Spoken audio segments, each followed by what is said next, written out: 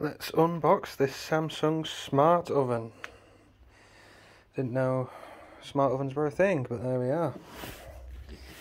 I think this is the model number if you're wanting to know what model it is. It's basically a microwave with a built-in convection oven and grill function. Now, air fryers are basically small convection ovens, so it's like an air fryer and a microwave and a grill. So if we open it up, let's see what's inside.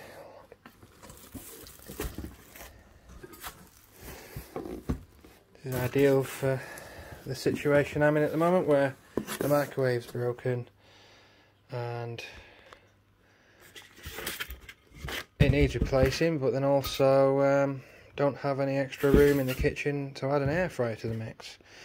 This is a pretty decent sized glass plate there. I think it's 30 centimeters.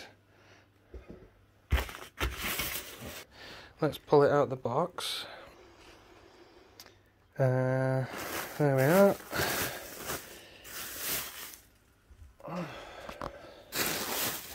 She's a heavy girl, over 20 kilos. Okay. Now, nice little digital display there. The door seems to be taped closed at the moment.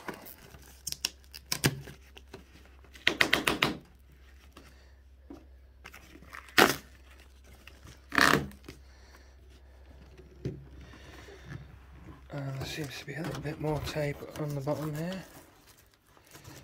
It's very well protected. Oh, the door can open now.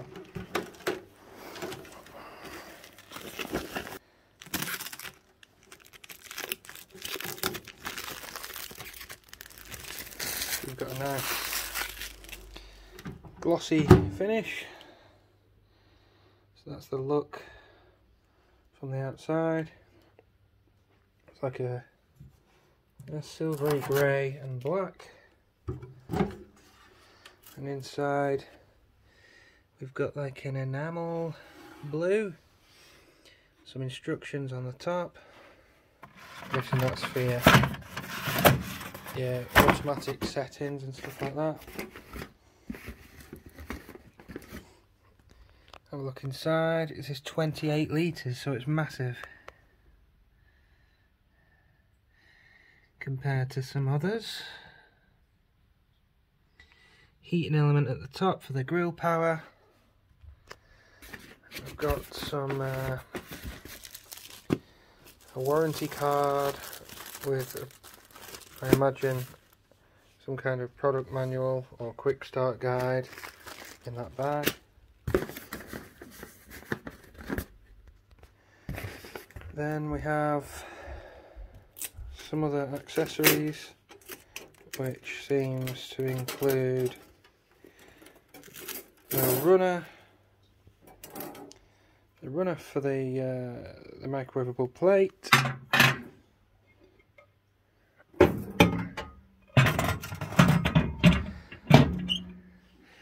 and some trivets, a low trivet and a tall trivet. I'm guessing they'll be for baking and grilling. They have silicone feet on them, so they don't slide around, and that'll withstand the temperature of the oven. I think this one goes up to 200 degrees on the convection oven function, and I think I'm right in saying the grill function is 1100 watts, the microwave function is 900 watts. This is a UK plug, 240 volt model, nice chunky flex, 1 meter, with a 13 ounce fused sealed plug. There's a bit of a chunk on the back end, which is probably a good thing, because if you have this up against a back wall, it's going to give itself enough room to breathe, so to speak. And that is all there is to say on this one.